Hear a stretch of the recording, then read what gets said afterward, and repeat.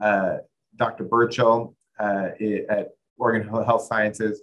But I think there's some key factors here, which is that the pain should be in the trigeminal nerve distribution, so V1, V2, or V3. They're paroxysmal attacks, so intermittent attacks that can last seconds up to minutes. And it should be an intense or sharp stabbing pain, and it should be precipitated by a trigger. The trigger can be anything from touching the face to winds to eating, chewing, drinking, sometimes just positional changes. And they are very stereotyped. So when someone comes in and says the pattern is different every time, it makes you think that it might not be trigeminal neuralgia. The biggest difference between type 1 and type 2 is that with type 1, the majority of the time there is pain-free intervening episodes. So you can ask a patient with trigeminal neuralgia type 1, and they'll say that most of the time they don't have pain. But when the pain comes, it's a deadly pain. Trigeminal neuralgia type 2, on the other hand, there's a persistent pain underlying it where they have pain more than 50% of the time. And secondary trigeminal neuralgia is when it's caused by another structural lesion. So again, going into the history that's relevant, I have almost a checklist in my mind as I speak to patients. I really want to know the location. So I ask them where the pain is. It's not that they'll just point to their entire face and I'll say, no, no, no, no. I need you to tell me exactly where your pain is because I want to understand your pain. The next part is very hard to elicit. And the harder it is to elicit, the less likely it probably is to be trigeminal neuralgia, but the quality of the pain. I'm looking for them to call it stabbing or electrical or stunning or something where it sounds like a shock, something that is, just coming out of nowhere and just grasps them from a pain-free episode.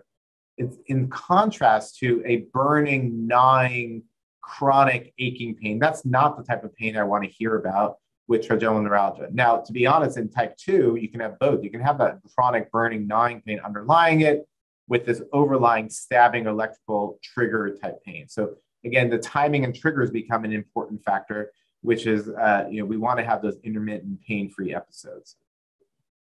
Now, something that I haven't really seen in a textbook, but it's a rule that I use, which I find to be a good differentiator of trigeminal neuralgia from other types of facial pain, which is whether the patients are afraid of their pain. And what I mean by that is, do they feel like it can attack them out of nowhere and cripple them? Are they afraid to eat? Are they afraid to even move because the pain is suddenly going to grip them? Or is it a more chronic pain that's just always there and it just ruins their life?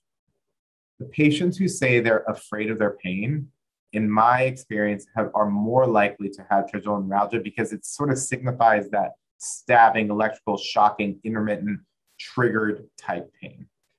So for me, if someone says they're not afraid of their pain, they just are devastated by it, that's a red flag.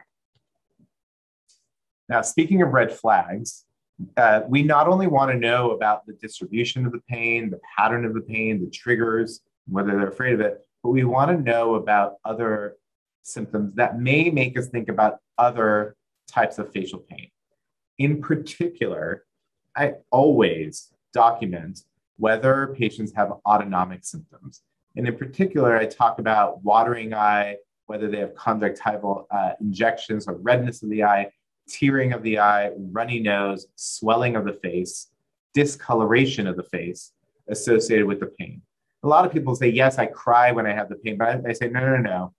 I'm not asking if you're crying out of pain, but do you get these symptoms when you have the pain? And if you do, or if the patient has that, it should be a red flag that we're not treating trigeminal neuralgia or any variant of trigeminal neuralgia. It's actually an autonomic cephalalgia, the most popular of which is cluster headache. And cluster headache, if you haven't seen it, can be very similar to trigeminal neuralgia. So you really want to differentiate it. And the response, the treatment is going to be very different for cluster headache versus, or any autonomic cephalalgia versus trigeminal neuralgia. So it's important to get that. Seasonal variations, again, this is the classic definition of what a cluster headache is, that it clusters at a certain time of year, that you get a lot of attacks, you have pain-free weeks or months at a time. And then any other visual or neurological phenomenon, which may indicate a migrainous type of pain rather than a trigeminal neuralgia type pain. Now, medical therapy, there is not a patient that I'm going to treat surgically or consider for any kind of surgical intervention who hasn't had a first-line medication, which generally is carbamazepine or oxcarbazepine. And it's important to do that because it's a good diagnostic tool as well. Patients with trigeminal neuralgia generally respond to carbamazepine. If they took a maximum dose of carbamazepine and they never responded to it, it's not a red flag, but it should give you pause and have you reevaluate whether or not they have trigeminal neuralgia or oxcarbazepine. Sometimes, though, some people have so much side effect or they are so intolerant of the medication that you never get a good sign. Other medications that people are often on are baclofen, gabapentin, pregabalin, or Cymbalta, or any of the other antidepressants that could help with the pain. Lots of different medication variations. But again, I like to know that they've been on either carbamazepine or oxcarbazepine and know what their response is to that before I proceed with surgical treatment. The last thing is before I approach someone with any kind of surgical treatment, I want to do an MRI. And it's a very commonly misunderstood factor that people will say, we're looking for a vascular loop on the MRI. And with improved imaging, we can see vascular loops, we can see veins, particularly focusing on the root entry zone. But that's not the point of the MRI. I will consider a microvascular decompression on someone who doesn't have evidence of a vascular loop. What we're really looking for are other things that could be causing the pain. So it could be, a mass lesion, which could be a tumor of the trigeminal nerve. You could have a cancer that's spread along the nerve that can cause pain.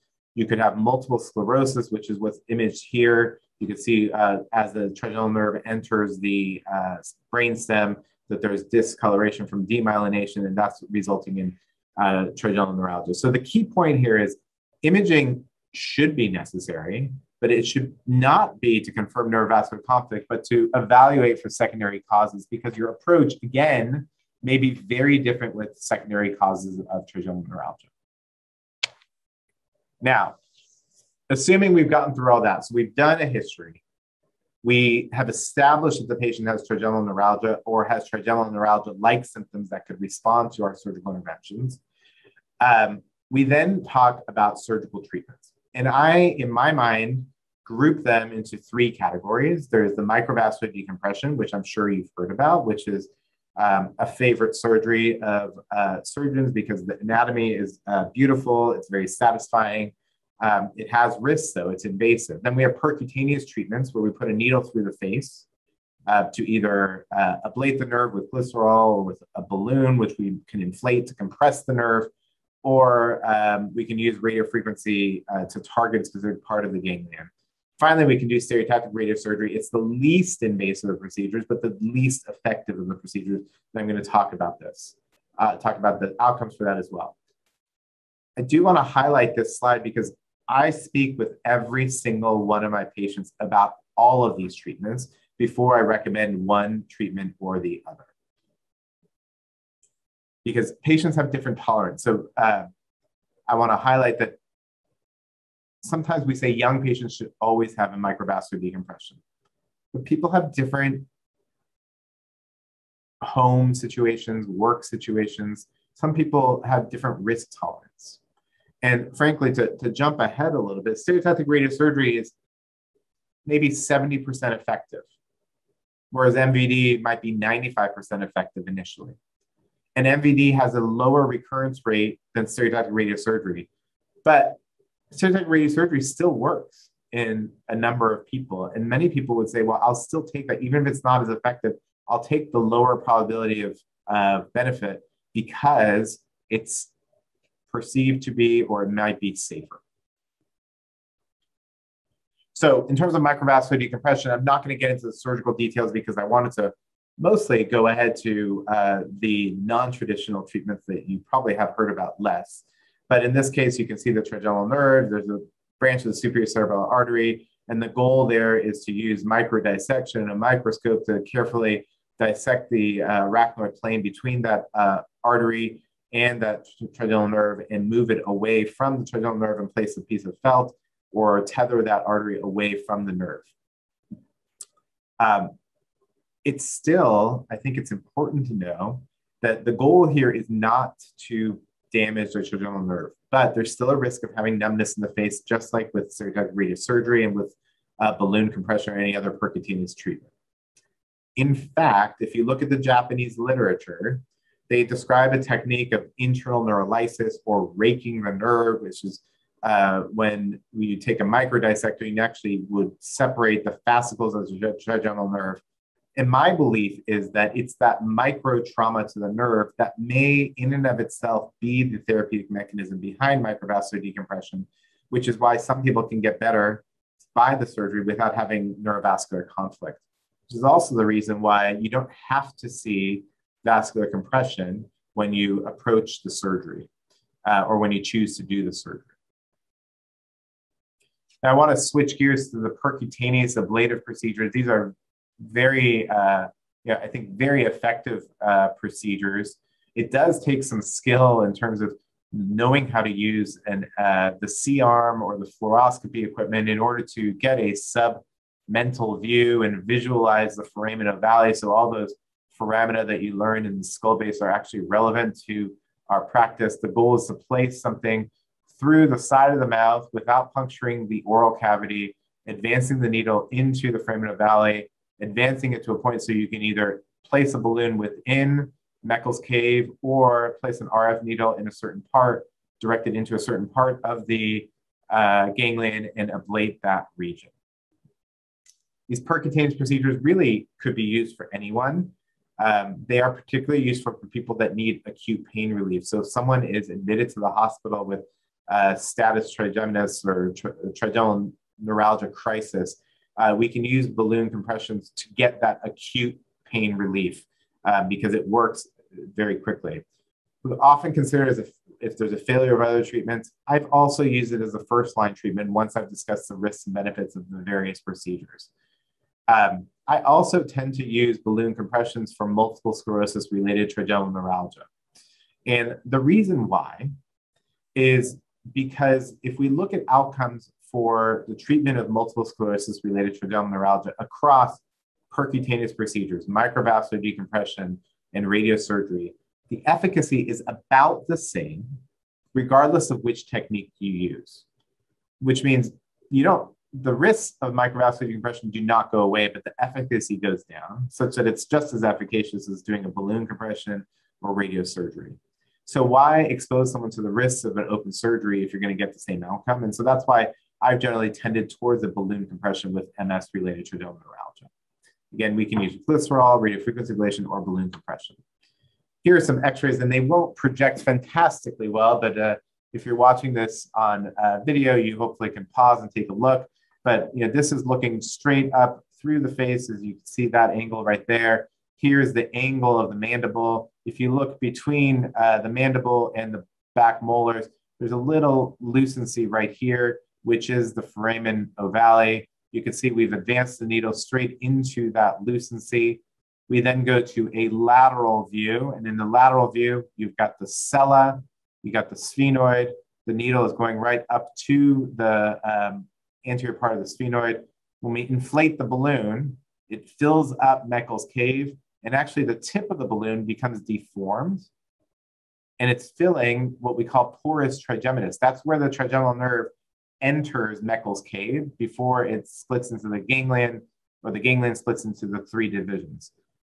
In my experience, many studies will show that if you get this deformation, you have a higher likelihood of getting pain relief for the patient with trigeminal neuralgia symptoms. This can also cause a significant bradycardia. In fact, it can cause an asystole, which can alarm your anesthesiologist. So you need to let them know ahead of time. Sometimes they'll place pacers on the patient. In any case, you need to have let the anesthesiologist know so they don't get scared. In terms of outcomes, and we're going to look at some relative outcomes, but balloon compression being one of my preferred treatments. The thought is that it preferentially injures the medium and large myelinated pain fibers. The patient is asleep. These patients are often in a pain crisis and they can't really wake up and cooperate with the testing for radiofrequency ablation. You get preservation of the small myelinated fibers, which is good for maintaining sensory reflexes. And the initial pain relief, is not too far off from what you get with a microvascular decompression. It's about 90% is what I tell my patients, with some recurrence. About 20% of patients are going to have recurrence at 3 years. Some dysesthesia, so anesthesia, dysesthesia meaning some uncomfortable numbness. Anesthesia dolorosa, true anesthesia dolorosa, is extremely rare, but it can happen, and I do counsel my patients about it. Glycerol rhizotomy is same approach, but instead of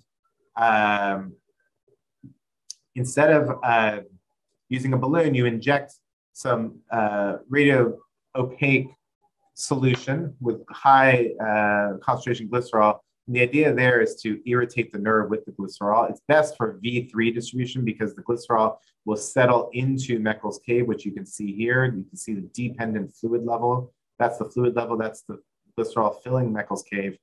Some initial good relief, but the recurrence rate is actually much higher with glycerol. And that's why, in my experience, I have not been using glycerol very often. It's also very hard to get pharmacy to formulate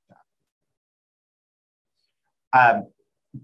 And finally, there's radiofrequency ablation, which I do use, particularly when a patient has a very specific distribution of pain. I prefer not to use it for people with a V1 or pain in their forehead or eye because I don't want to get corneal numbness. My experience is that people get a denser numbness with radiofrequency ablation, although it can be very effective. But you can see that the efficacy rates are somewhere between 80 and 95% again, but recurrence rate is fairly high as well. So I use it for targeted treatments. Finally, we'll look at radiosurgery, and radiosurgery is very non-invasive. It's focused radiation at the root entry zone, same area that we'd be operating on with an open microvascular decompression. And what you can see is that the probability of sustained relief, there's a high rate of relief in the first 6 months, but there's a high rate of recurrence also. So if you have an early excellent outcome, you're going to stay pretty good, but you can see about 30% are going to have a recurrence. You can, but if you don't have a good relief early on, you're going to fall off that map pretty quickly. And so you might need further treatments. We should note, I mean, people can go in any order, right? So you can get radiosurgery and then get a balloon compression, a microvascular decompression. You can get a microvascular decompression, then a radiosurgery. Although once you have a microvascular decompression, it can be harder to see the trigeminal nerve. But no one treatment rules out the next treatment. Radiosurgery doses will vary depending on what type of system you use, between 80, 85, or 90 gray to the root entry zone. And it takes somewhere, some people get relief in a few days. I generally tell my patients to wait up to 3 months, but usually 4 to 6 months to get their pain. Hey everyone, Ryan Rad here from Neurosurgerytraining.org. If you like that video, subscribe and donate to keep our content available for medical students across the world.